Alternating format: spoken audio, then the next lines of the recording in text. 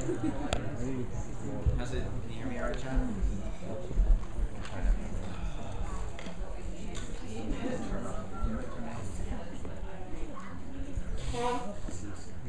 Dirty hippie.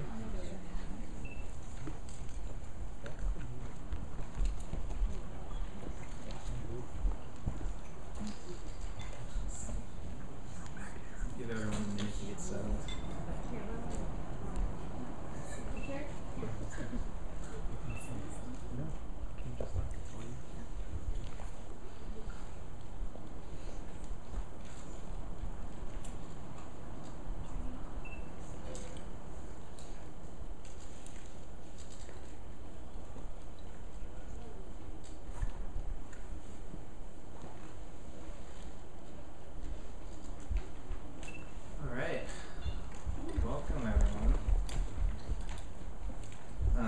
So the title of my talk is a bit of a mouthful. It's The Democratization of Initiation at Burning Man, a Cosmotheandric Inquiry. Burning Man really inspired this talk, but there's a lot of background that I want to unpack for you. So I'm not going to talk specifically about what I think Burning Man is allowing to flower in our culture or our counterculture until the end of the talk. I want to begin by unpacking a few concepts, one of which is this notion of a social imaginary, which is a phrase that the philosopher Charles Taylor coined, and that's really starting to catch on in sociology, just as another way of talking about what are sometimes called worldviews, cosmologies, cultures. I like the term social imaginary.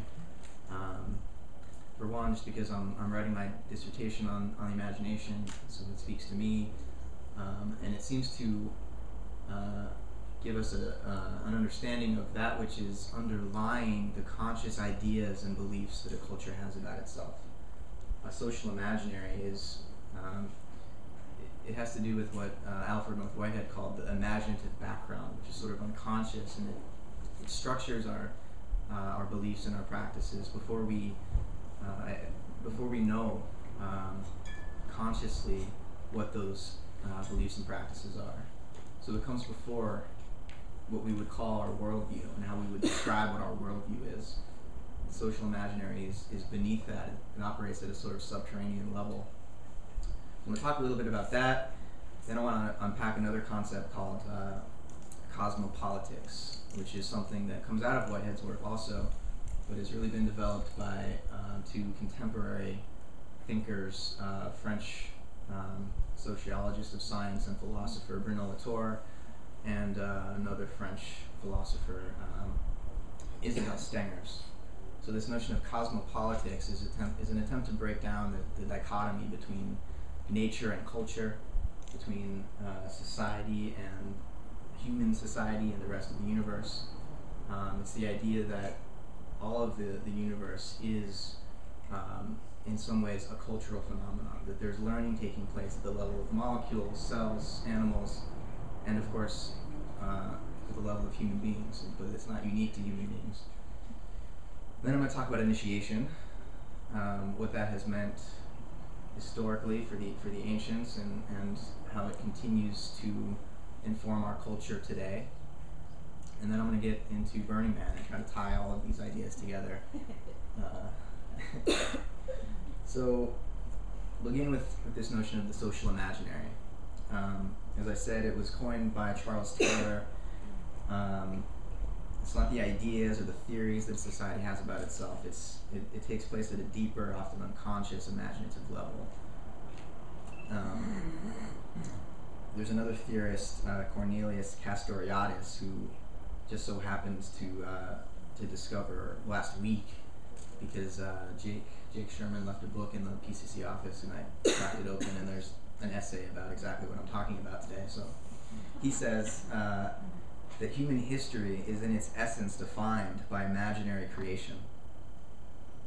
And this isn't the same as like the social construction of reality.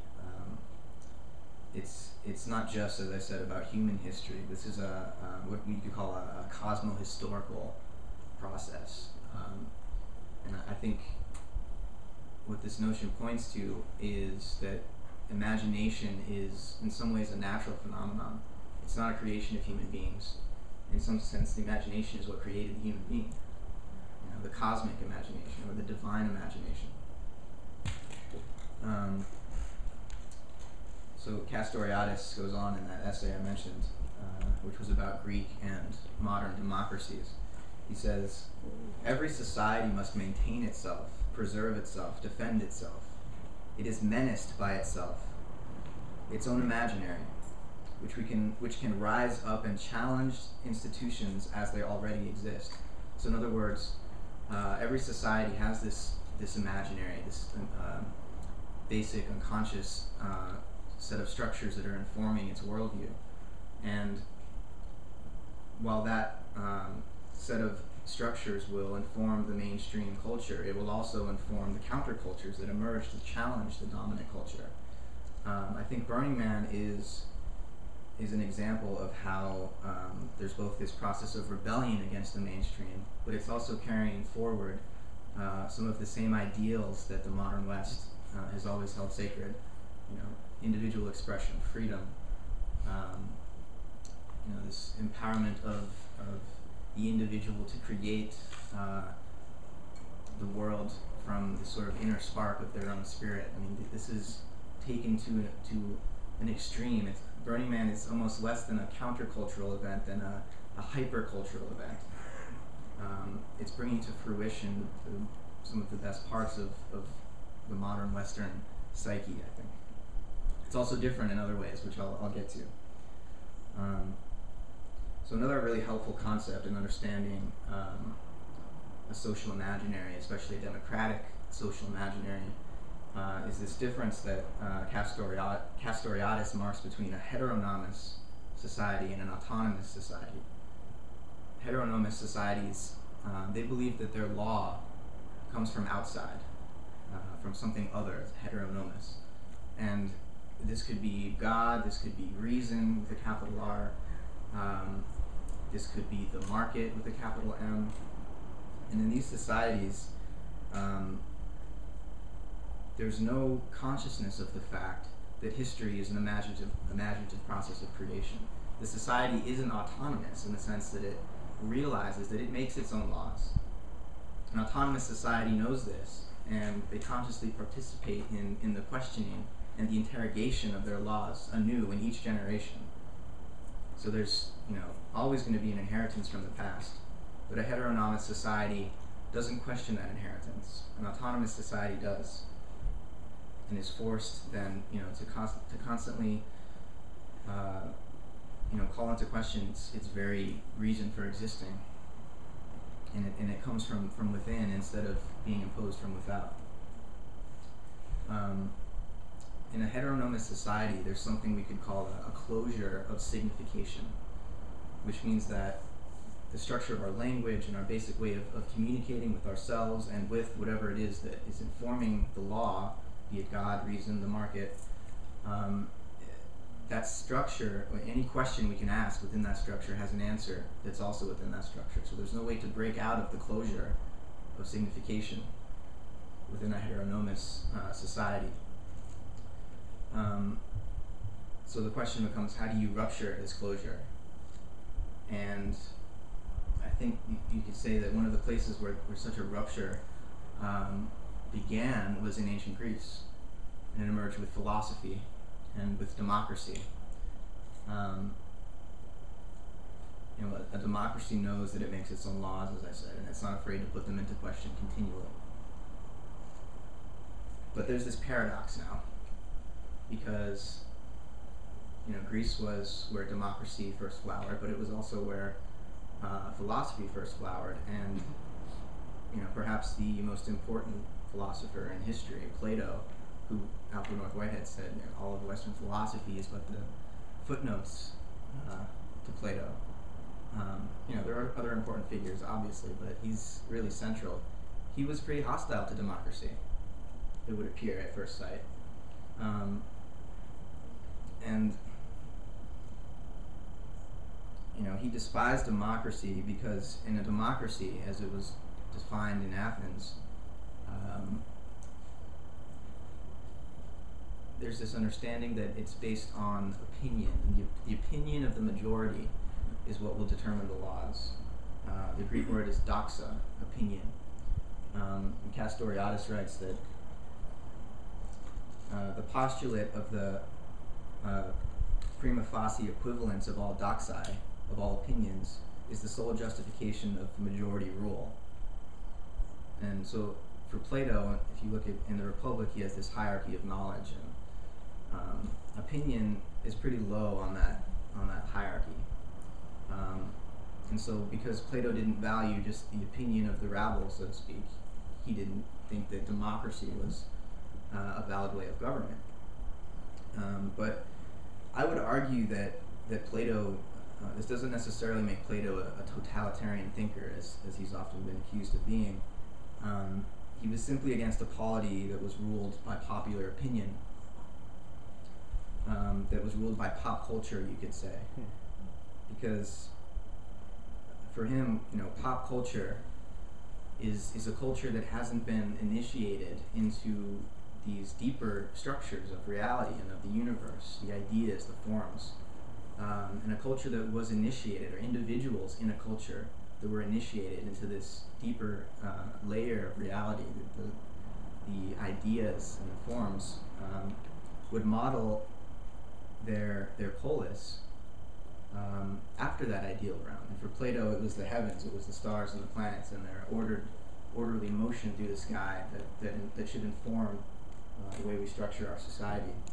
Because, on Earth, in the polis, if it's just our opinions and we're all sort of, facing each other, there's this sort of, chaos that can emerge. Like, this is my opinion, that's your opinion. How do we arbitrate between these? Well, there's the majority rule, but we all share the same sky. And Plato thought, by looking at the sky and looking at the perfect order of their motions mathematically, we could be informed by something that's transpersonal and not simply personal, as personal opinions would be. So you could say that Plato was a cosmopolitical thinker, meaning that he saw a society that was shaped by wisdom.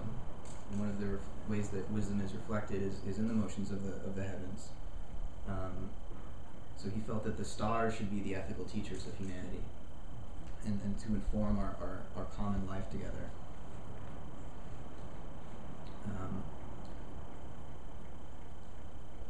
So now a little bit about the notion of initiation. In our community, I think we're all pretty familiar with what this word might mean. I think for the ancients, and still today, it has a lot to do with an encounter with death, and with the death rebirth mystery, and with passing through that threshold where the physical body dies, the physical senses are no longer operative. And for Plato, who was an initiate into the Eleusinian mysteries, it was death that provided insight into the eternal nature of the soul. And in modern culture, death has sort of become a profanity. We don't like to look at it. We don't like to talk about it. We run away from it. We do everything we can, medically and cosmetically, to cover it up, to avoid it, to prevent it. While I think in the ancient world, nothing was more sacred than death. Death was the portal where the wisdom of eternity would pour through, if only we could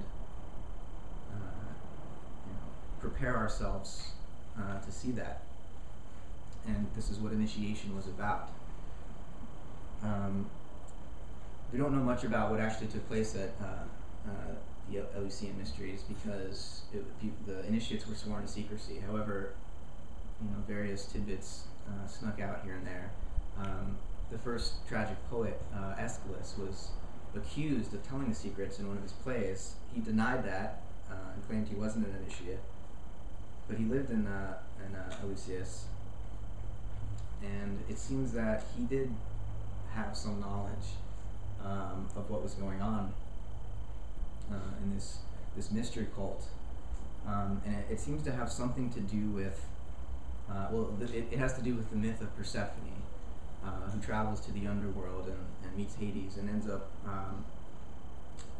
victorious and ends up the queen of heaven, the queen of hell, when all is said and done. And it has to do with the process of fertility of vegetation, I think. And on the level of plants, you can really see this death rebirth mystery taking place, and the movement from seed, to flowering, to fruiting, to seed again. And that the seed is in some sense the carcass of the living plant, but it was understood as soon as the agricultural revolution took place that the seed is actually containing a new life, and that there's a continuity from the death of the plant to its rebirth. So it's clear on the plant realm that there's this death rebirth continuity. In the animal realm, I think it's more difficult to recognize that, which is why these initiatory processes were necessary to remind the soul. Animals, they have anima, they're ensouled, and I think especially for human beings, there's this, as we know so well from Stan and Rick's work, there's this birth trauma, and Plato wrote quite a bit about the trauma of birth and how it caused the soul to forget its origin in eternity. And so these initiatory cults were probably assisted by some sort of psychedelic. There are many theories that anything from mushrooms that may have been growing in the fields to a fungus called ergot that would grow on the rye. And some depictions are that they would take one of these substances, go into a cave, and have this sort of, the priests and the priestesses would create this sort of dramatic setting where they would try to scare the initiates in this dark place, make them think that demons were surrounding them in the cave, and then just when they were, people to be initiated were completely freaking out and feeling like the world was closing in around them, like sort of BPM2 space, they would then provide a light at the end of the tunnel, and then it would open up into this glorious revelation where the walls would be painted with these beautiful scenes of heaven and of it would give them a sense of unity with the cosmos, and so they would move from thinking that that they were dying and that was the end, to being open to this new expanse, which was supposed to inform them and remind their soul that this is what will happen when you die, and that you have died before as well.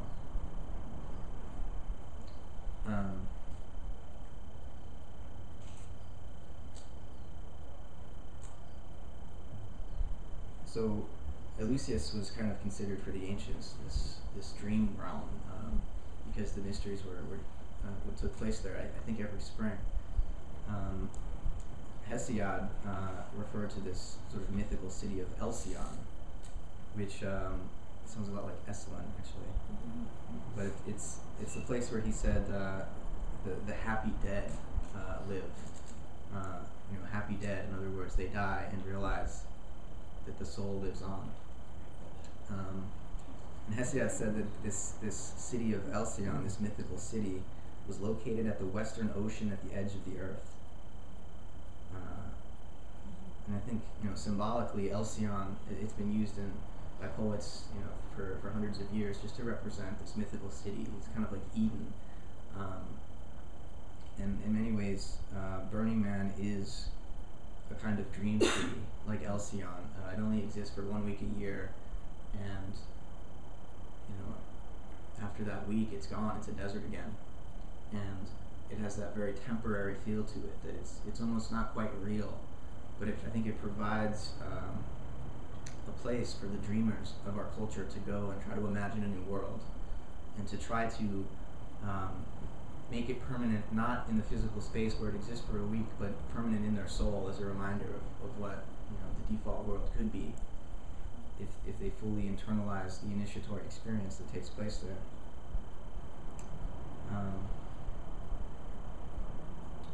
So, as I said, Plato wasn't very impressed with democracy that was based on just doxa, based on opinion. But I think this was because, a democracy without initiation would lead to misguided opinions about what is of true value. a culture that thinks that death is the end and that all we get is this one life is going to value different things than a culture that understands that we are one generation and that the next generation and generations upon generations are in some sense carrying forward the same spirit that is existing within us now. So it's one thing, to base the ethics of a civilization on the idea that we should prepare for the next generations, and that could motivate some people to be more ecologically conscious. But I think a deeper understanding and initiation into the reality of reincarnation would make that easier for people to understand.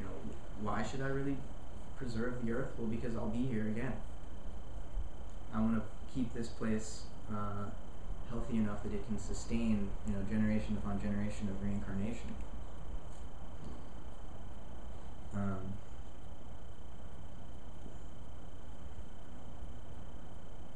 So in some ways, the initiatory experience forged the soul's confidence in its eternal life and in its freedom and in its creative power. And it allows for a break in this closure of signification as well. Because a whole new realm of meaning opens up when we realize that the sense-bound intellect isn't the end-all and be-all of our existence. That in fact there's a soul behind that, which in large part remains unconscious during life, that continues and that has more cosmic power, that it's inherited for billions of years than what our limited ego makes us believe.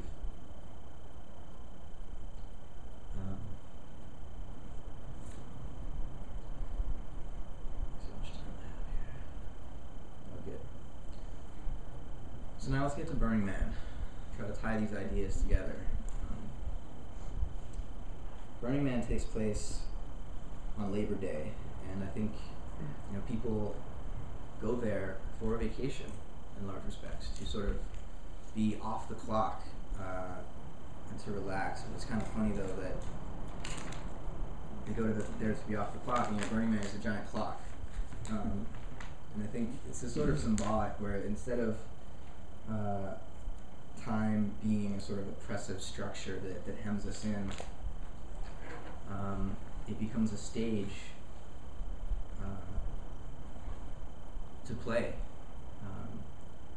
and time becomes sort of mythic again, and it has this cyclical quality where you forget what day it is. Obviously from the cycle of the moon and the sun that the time is passing, but you don't care if it's Wednesday or Friday, or it doesn't matter anymore. You want to remember when the man's going to burn, but it's pretty hard to forget. So there's this beautiful quote by a Jewish theologian Franz Rosenzweig. He says that in the struggle for time, state and art must destroy each other, since the state wishes to stop the flow of time, while art would drift in it. So the state, again, would be that oppressive authority which tries to maintain the closure of our systems of signification, whereas the artist is always trying to break free of any closure and just sort of play with time instead of feeling as though they have to work as though they're on the clock. And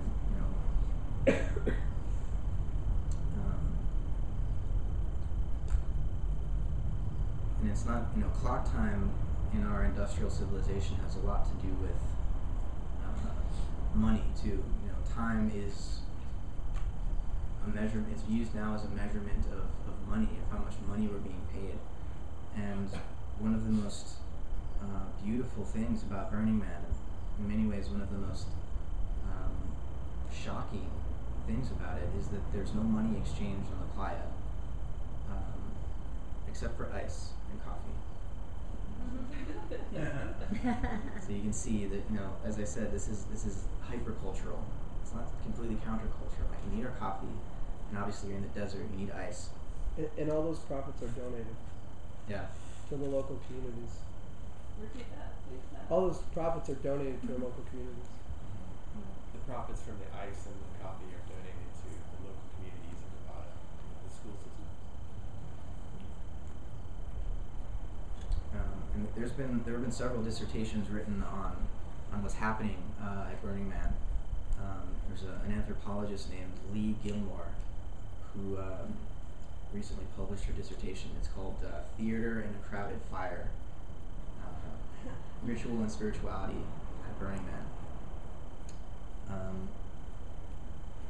And what she really argued in her dissertation was that this Burning Man provides that growing sector of society that identifies as spiritual but not religious, with an opportunity to participate in a collective ritual, and to gain that same sense of a communal ethos that we've lost as traditional religions have fallen by the wayside. So it's both, there's three, basic principles that Burning Man, ethical principles that Burning Man tries to embody. One of those is radical inclusion, which is that communal element. One of them is self-reliance, which is, you want to be fully capable of being responsible for yourself, at the same time that you're fully capable of holding everyone else's unique expression of who they are in mind. And it's amazing to watch at Burning Man how so many different people from different sectors of society with different types of day jobs, they come there to express their own unique understanding of what spirit is and what spirituality is. And there's this beautiful temple structure that's built every year. It's always different. This year, it was the first year that the temple was taller than the man, way taller, 120 feet, and the man was 60 or 70 feet. And I think this is symbolic. The culture that's being born in the Black Rock Desert is becoming more conscious of itself as some type of pilgrimage, some type of, I think, a prototypically American religious movement. And this was also the first year that the Burning Man Corporation transitioned into a nonprofit that's now located in downtown San Francisco around Civic Center. And they're going to start working to revitalize the urban setting there using art and sort of radical participation in the artistic regeneration of, the really degenerating sectors of San Francisco. I think they're really focusing on the Tenderloin and the Civic Center area. A lot of the art that was built on the playa is going to be moved into the city. You can already see that taking place. There's an cast iron statue of some flowers that's right at Civic Center now, and a beautiful statue of a dancing woman that's lit from within with this purple light that's on Treasure Island. You should go check out. Maybe you could leak over a little bit, a few more blocks over to CIS. Yeah.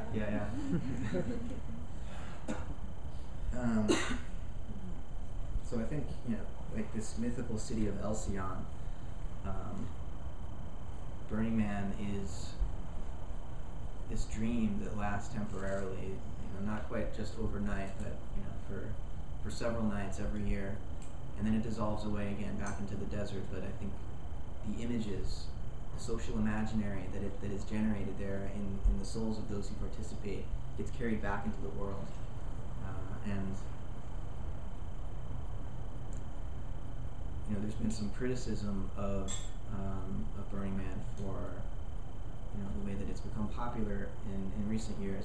It's ballooning. It's sold out for the first year ever this year, 50,000 people, and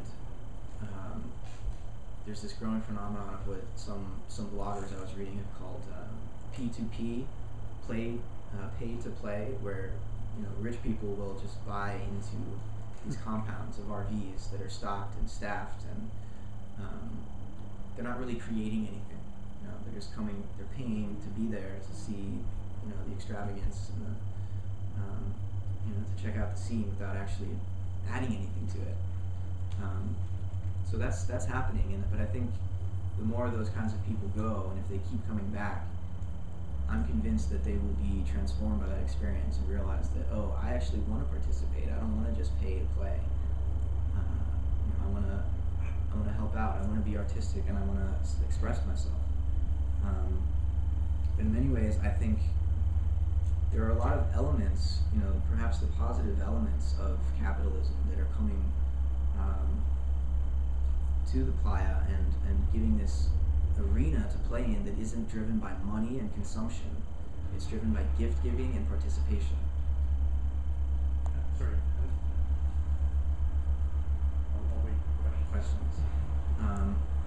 Normally capital is defined as sort of profit that is skimmed off the top of the exchange that goes on in a society. And I think that there's a profit that each person gains at Burning Man. It's not monetary. It's a profit in a self-esteem that's generated and love that's generated. In the encounters that people have with one another at this really authentic level, they can't take place in the default world when you're on the clock, when every social exchange is mediated by money. In the default world, money is really what has created a closure of signification. We really have a hard time communicating with one another. I mean, maybe not with our friends, but even there, whenever money gets involved, it's like, whoa, how do we deal with this? But with strangers in the public sphere, money is how we communicate with one another. And it's a communicative disorder, I think, that alienates us from one another, alienates us from nature, because we think that the only value is what can be measured in dollars, when the natural world is not reducible to units of currency. Yeah. But I do think that Burning Man is allowing the good parts of capitalism, the free expression, and the free market to unfold, but it's unfolding on an artistic level, on a playful level, instead of on a level of work and labor and money and consumption. And there's also this issue of the amount of money required, though, to get to the playa, so that you don't have to use money anymore. But as I said, Burning Man is a dream, right? It's not real. It doesn't last. It's not a lasting city. It's meant to provide a space for us to have a week to reimagine what's possible, so that we can then come back to the default world and do the hard work that's necessary to change the real world, the waking world.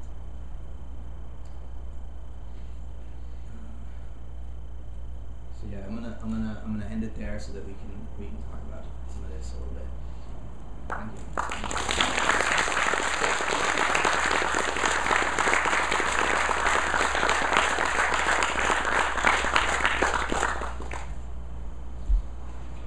Questions? Okay. Can you speak a little to the death rebirth continuity, in that sense of being cyclical that you have gotten out of Burning Man? Yeah. Was there again? Did everyone hear the question? No. You want to repeat it? Can you speak a little to the death rebirth? Oh, it's not on. It looks like it's on. Hello. There you go. Can you speak a little to the death rebirth sense of that continuity of being cyclical that you've experienced at Burning Man, or that is created there, or that maybe even our group tried to create in some way or another? Mm-hmm. Yeah, well, there are a lot of elements to how that comes out. And the first thing that comes to mind is just being in the desert, where you can fully take in the sky. Both, there's this polarization that takes place between the daytime, where the sun is the dominant element of your experience, and it's literally melting you, and contrast that with when the sun sets, all the stars come out, and the sky holds you instead of making you hide and run for the shade. And but then you see this sort of connection between these, between the daytime and the nighttime, and you really feel into that, the death and the rebirth of the sun, and how if it were always daytime, what an oppressive situation that would be, and yet the sun becomes something you really desire. I mean, it was kind of warmer this year, but last year it was really cold at night, and right before dawn is when it gets the coldest, and then you're praying out, calling out for the sun to return. And it's just, that sense of the paradox of mythical existence, where, nothing really stands still, so you never feel like you're really fully getting what you want, but you know it's always coming, and that what you don't want will never stay too long. You know, so there's that cyclical nature there. And the other thing is the boundary between the sacred and the profane is constantly being called into question at Burning Man, because on the one hand you'll have like this raging dubstep, grungy music, and then you'll have this temple over here where there's beautiful chimes and gongs and people praying and chanting, and they exist side by side, and you know, and then there's, for me, the most spiritual experience I had there was the porta potties, actually. And the way that you know, the spiritual heights are integrated with the intestinal depths, and just having to share these bathroom facilities with people, like you can see the karma working itself out as you wait in line. You know, who has toilet paper? Who remembered toilet paper? Who's giving toilet paper to those that don't have it? And you know, it really sunk in that that's where it's real. That's where, you know, people's hearts really go. So yeah, you know, just that mythical polarity between the sacred and the profane really comes out. And in terms of death and rebirth, I think the body is really brought to its extremes there, and you realize in some ways how important it is to maintain this incarnation, this incarnated body. You realize how needy it is at the same time, how easily its health is disturbed.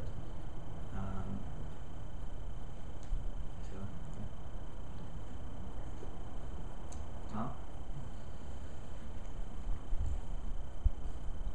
So it's just an observation more than a question, but it just struck me that Burning Man almost feels like a kind of staging of the original situation that the American people found themselves in. It's the frontier, yeah. In the sense that you're sort of alone in this hostile environment, and you have to learn self-reliance in order to survive. And it's almost like it has that quality of ritual to it almost. And in those days, what's happening is that we're sort of repeating the original challenges that you faced in life. Yeah.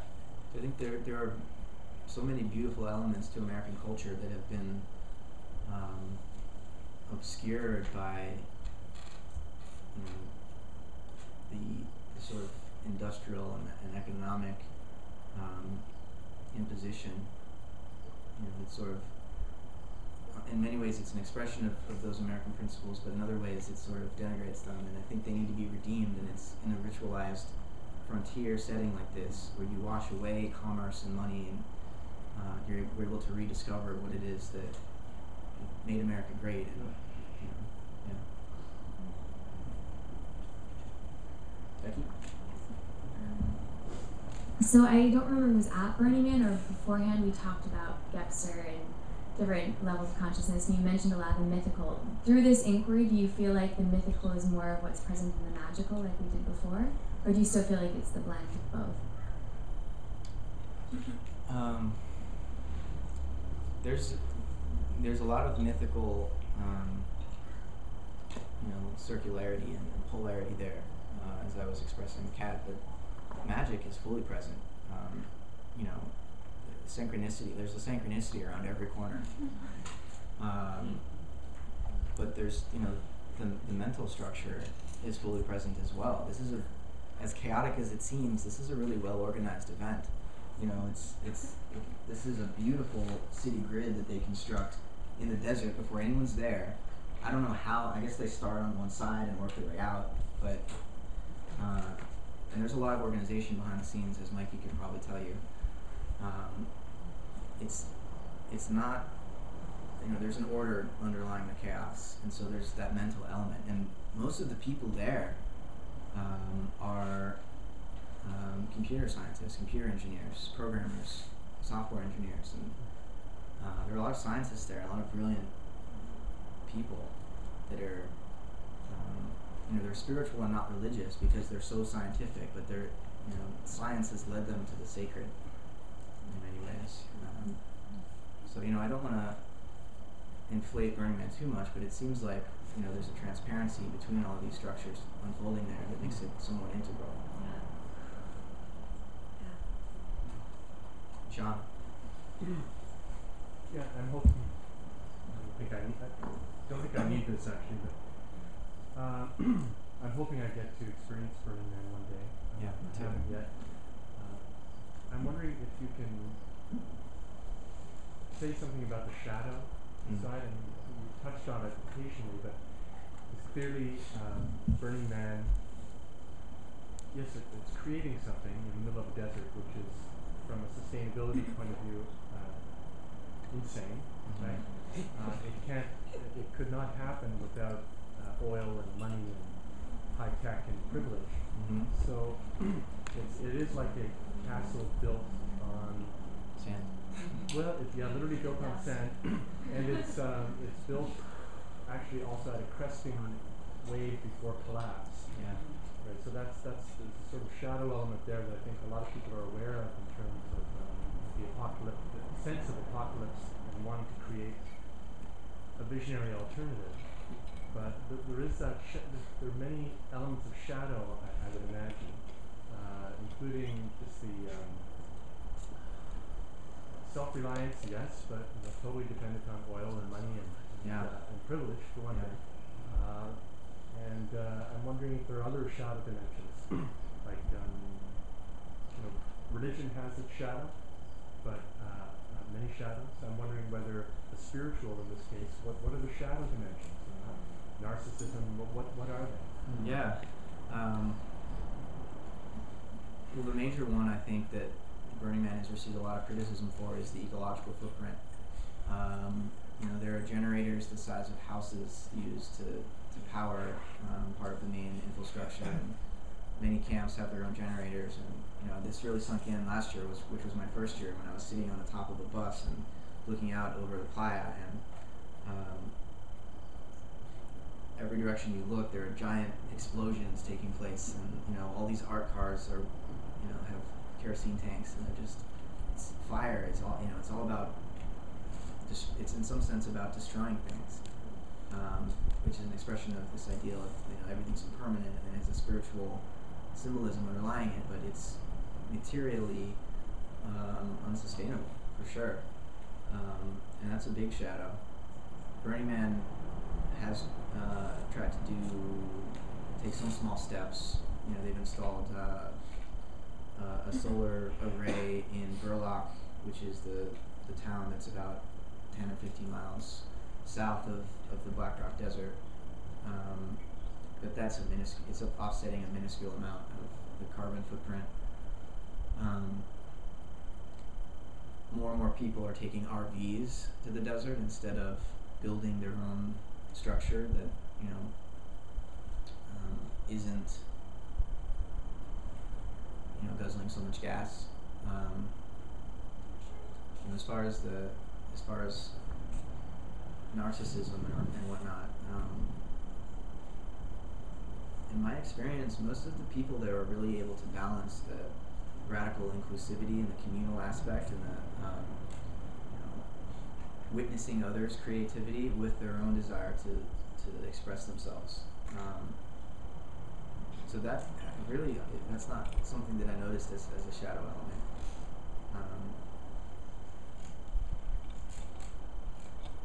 I think there's a leave no trace policy, and it's great to see that in the streets there's never any trash anywhere. If there's a piece of plastic going away from someone's camp, the first person to see it will run after it and grab it.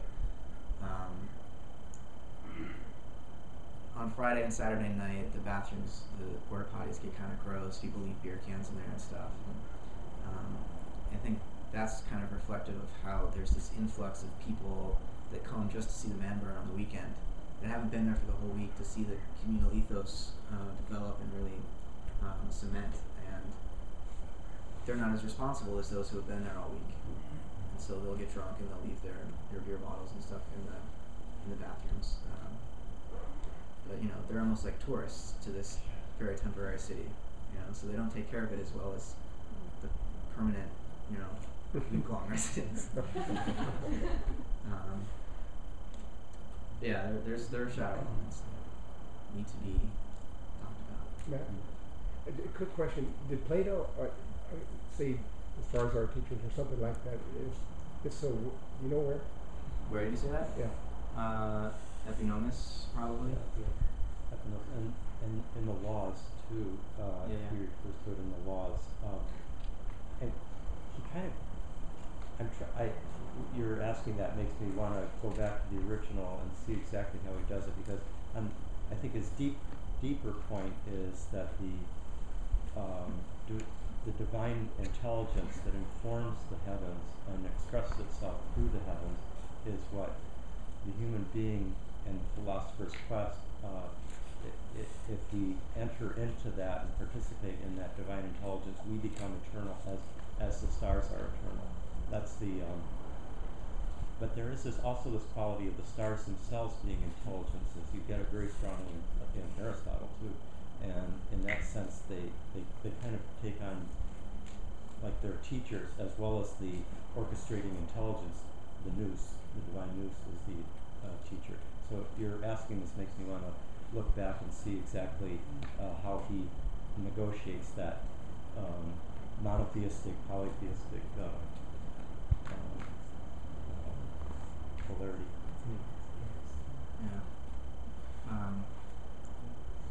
Yeah. He answered the question.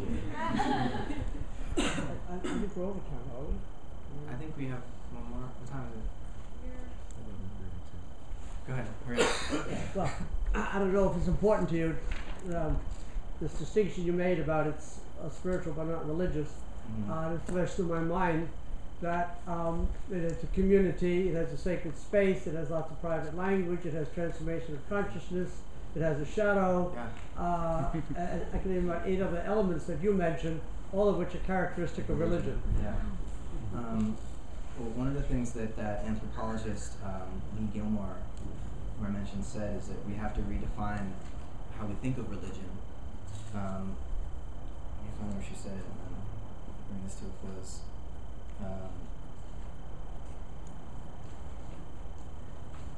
That's okay, I just wanted to raise the question. It's true. I think you're right about that. Well, the idea was basically, instead of thinking of religion as being defined by dogma and belief, Burning Man is pointing out to religious scholars that religion can also be embodied through practices, through experiences that aren't necessarily codified, that aren't written down. You know, if you ask people on the playa, like, what is this about? Why do you burn the man? Like, what's going on at the temple? Everyone will give you a different answer, because what's taking place is on the level of unarticulated experiences. Sounds like the first 30 years of Christianity, but that's a longer topic. Yeah. All right. Well, Thanks again, Matt.